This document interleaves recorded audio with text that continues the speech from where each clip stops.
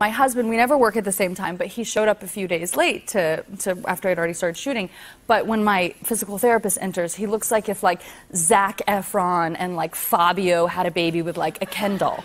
He's like this Italian, like beautiful, like hand therapist? I don't know. He also looked like he could do like a standing back tuck, just like just on his get like a perfect specimen espresso. of a human being. And he would like, even on set, it didn't matter, like if we were shooting like in the desert, he'd have a perfect little like espresso cup. Oh, I mean, he was just like amazing. Does he speak English? Yeah, he speaks English, but he, you know, it was newer to him speaking English. So he was talking about like respiration and how important that is to like, you know, breathe through the physical therapy because it's painful.